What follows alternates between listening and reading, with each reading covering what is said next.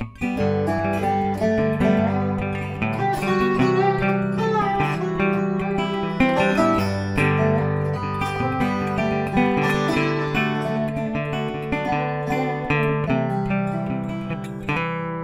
don't feel bad or sad that I don't have a lot, and I'm grateful for what little I got. And I try to forgive what can't be forgotten, and I try to forget what can't be forgiven.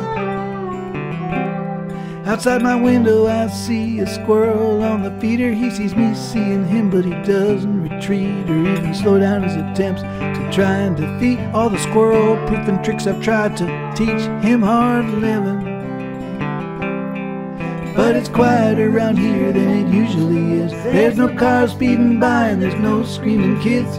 For miles around I can hear all the birds singing new songs that I've never heard. They gather and they scatter, they don't care what it means. They soar and they fly and they float on the breeze. It's all very peaceful, it's a pastoral scene, and we are locked here in quarantine. That squirrel snuck his way over and then back under his pea-sized brain. I think must be the eighth wonder. My sunflower seeds he will rob and he will plunder. He's proof that necessity's the mother of invention.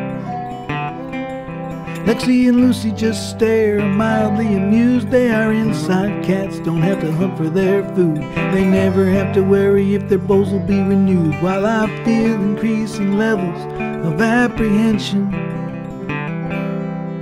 But it's quieter around here than it usually is. There's no cars speeding by and there's no screaming kids. For miles around I can hear all the birds singing new songs that I've never heard. They gather and they scatter, they don't care what it means. They soar and they fly and they float on the breeze. It's all very peaceful, it's a pastoral scene, while we are locked here in quarantine.